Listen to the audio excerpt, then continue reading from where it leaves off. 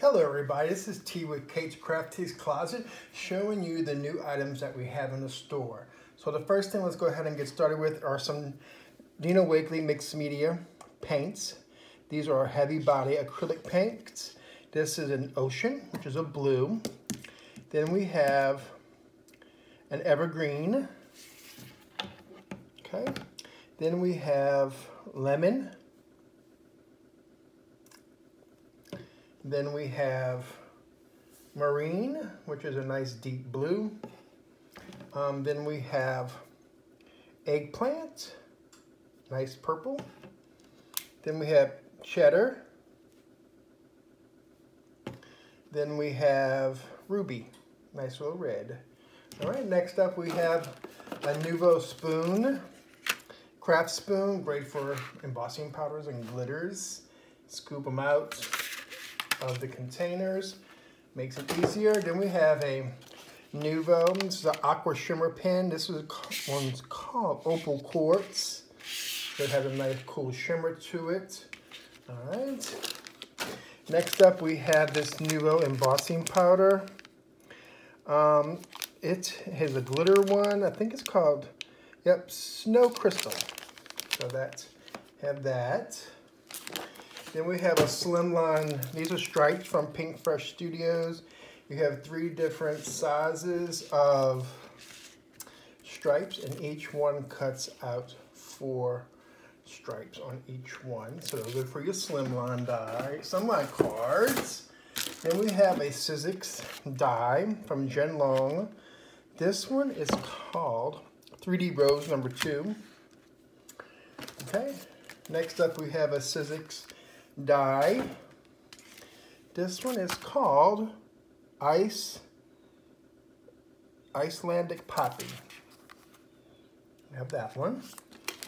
Then we have a slimline stencil from Pink Fresh Studios.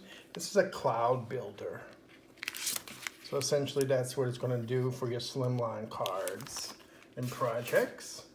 Then we have a Sizzix and Tim Holtz die from the new Chapter 1 release. This one's called Cafe. It is a colorized die, so you have the different colors and you layer them on top of each other. You get 2 different coffee cups. Cool. Then we have a Sizzix Tim Holtz die. This one is called Brushstroke Floral Flowers number 1.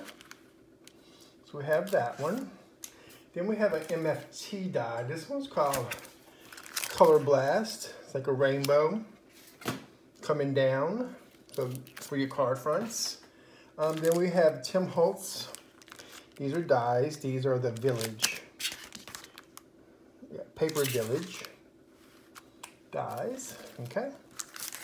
Then from Pink Fresh, not Pink Fresh, my bad, Pink and Maine, we have these Mod Stitch rectangle dies. One of my favorites to use for making cards. Great base. Then we have Sizzix adhesive sheets. These are 6x6 and you get 10 in a pack. Okay. Then from Pink and Maine, we have this daisy die. So right here, makes little daisies. Don't need a stamp set with that, just a standalone die. Then from Waffle Flower, we have this Be a Unicorn die. Okay. Then we have from Sizzix and Tim Holtz, this one is called Bloom. It's a colorized die. So it'll tell you what colors to use on the layers. Okay. Then we have a Tim Holtz Sizzix die. This one is Brushstroke Flower number 2. Then from Simon Hurley Creates, we have this marble 6x6 background cling rubber stamp set.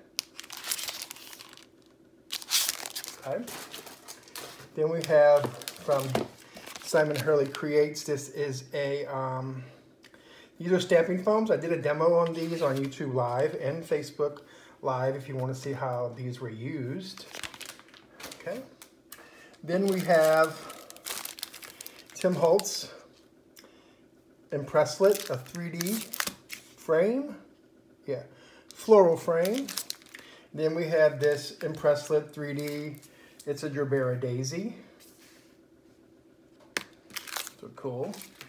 Then we have some Dina Wakley. These are acrylic sprays. We have that in cheddar and turquoise. Okay. Then from Dina Wakley, we also have some collage paper. This is just plain, stamp on that, put onto your projects, art journaling, mixed media projects, and stuff like that. Then we have also from Dina Wakley collage paper. This is called Just Words. So there's just a whole bunch of different words on there. You can stamp paint on that as well. And next up, we have a Bow Bunny script texture stamp set. I really love these. These are awesome. They've been very popular too.